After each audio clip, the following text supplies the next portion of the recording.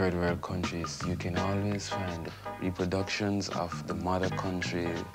You'll find various buildings modeled off the colonial masters, the idea of what cultural values they should strive towards.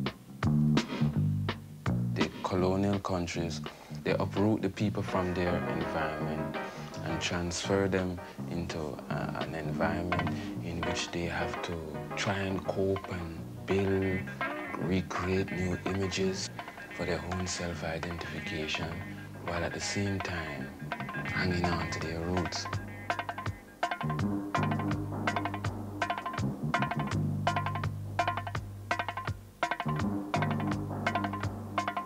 In The Castle of My Skin, a book that was written by George Lamin, there was this little girl who asked the teacher if it is true that the queen wear red, white, and blue panties.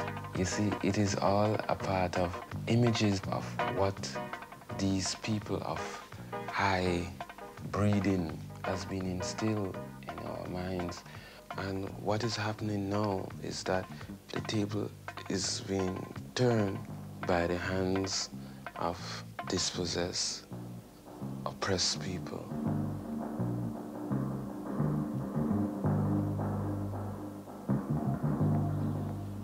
And did those feet in ancient times walk upon England's mountain green?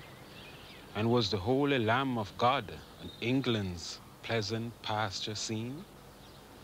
And did the countenance divine shine forth upon our clouded hills? And was Jerusalem built here among these dark and satanic mills? Bring me my bow of burning gold. Bring me my arrows of desire. Bring me my spear, O clouds unfold. Bring me my chariot of fire. I will not cease from mental fight, nor shall my sword sleep in my hand, till we have built Jerusalem, in England, green and pleasant land. Went to all-black school with an all-black name, all-black principal, black teacher, graduated with an all-black concept.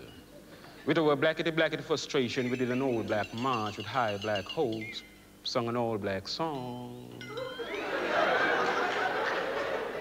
Got a few solutions, not all black. Went to a show and saw our struggles in black and white. Lord of mercy.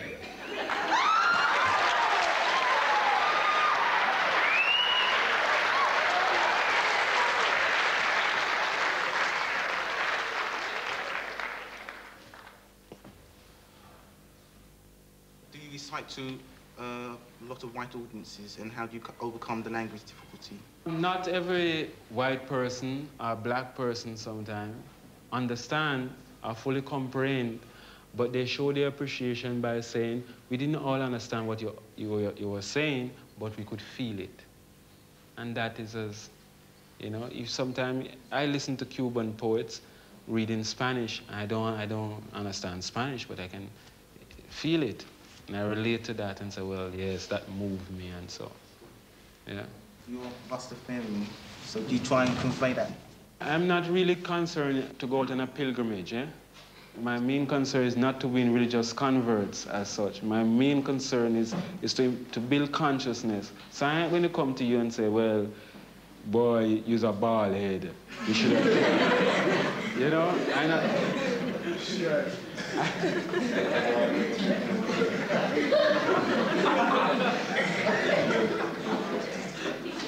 There's a lot of people who wear locks that is not dealing with nothing, and bald heads are more righteous than them. So I'm not, in my poem, I'm not trying to convey Rasta, Rasta, Rasta, Rasta, Rasta, Rasta, Rasta, full stop. You seem to use a lot of gem rimem in your poems. A lot of? Gem rimems, you know. Yeah, nursery rhymes. Yeah. Yeah. I was influenced a lot by such games. Such games where, I give you a story. When I went home, my mother used to say, what do you learn at school today? And I said, A, diggle, diggle, the cat and the figure, the cow jump over the moon. The little dog laughed to see such a fun, and the dish run away with the spoon. I said, Right, boy. Right, boy.